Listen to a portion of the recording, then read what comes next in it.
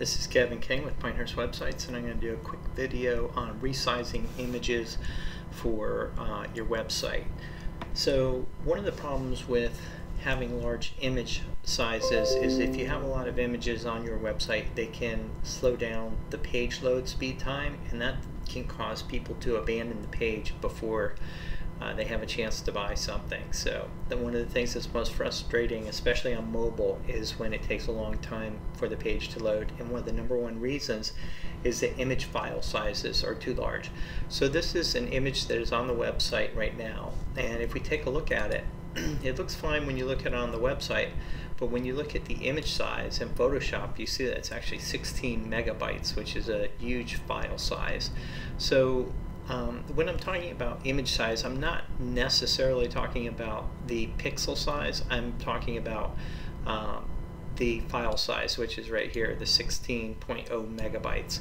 So if we want to reduce that, we can simply go in Photoshop Elements and we can go Save for Web, and this will reduce that file for us.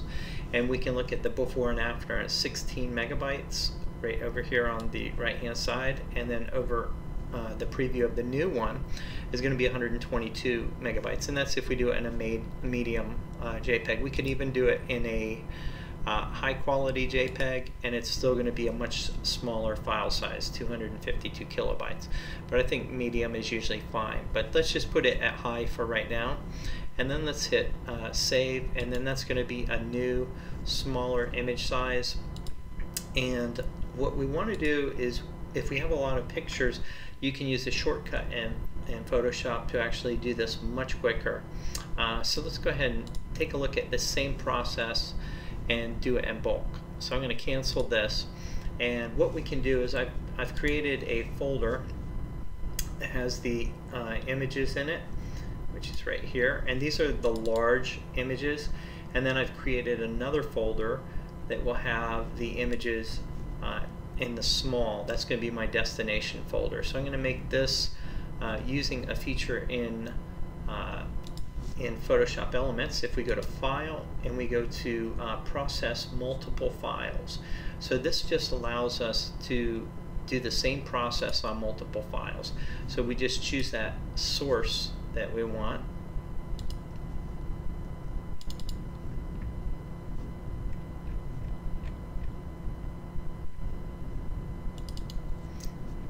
So here I have my large images, and click OK. And then you can also include subfolders if you have them in there. And then I want to put a destination folder for that new smaller size image.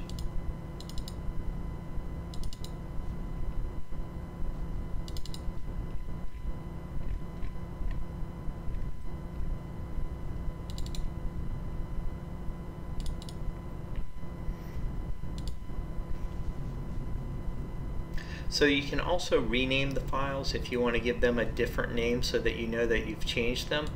And what I like to do is add something like, you can add a 3-digit number, you can add an extension to it. So I'm just going to say add a serial number to it, and now automatically add a number so that you know that these have been changed. So like my file 001, you'll know that the new file with the number on the end is your new file. So we could resize this if we want, or we could just convert it to a lower quality, and that's what we're going to do. We're going to make it a high quality, and we're going to go ahead and just click OK.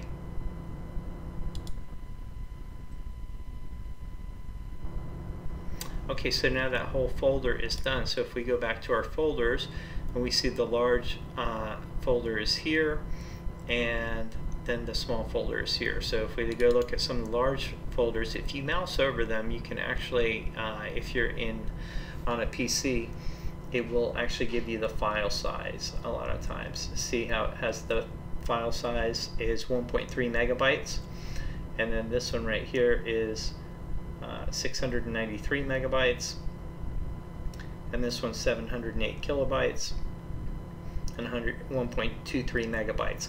So now if we go to our small file size, we can see that this is now 35 kilobytes, 248 kilobytes, 483 kilobytes, and this one's only 306 kilobytes. So they've all been reduced. Now if we want to even do a medium quality, we can do that as well, and that would be fine for the web. So that's how you batch process items in Photoshop, and this works really well for any website. I usually do this on Shopify websites, and it helps speed up the page load time significantly. So if you do all the featured images on your home page, which happen to be products, that can be one of the things that really helps speed up the page load time. But you also want to do this on banners and slide banners as well. So if you want to check out more tutorials, click the link in the description of this video, and you can find tutorials on everything Shopify at pinehurstwebsites.com. Thanks for tuning in.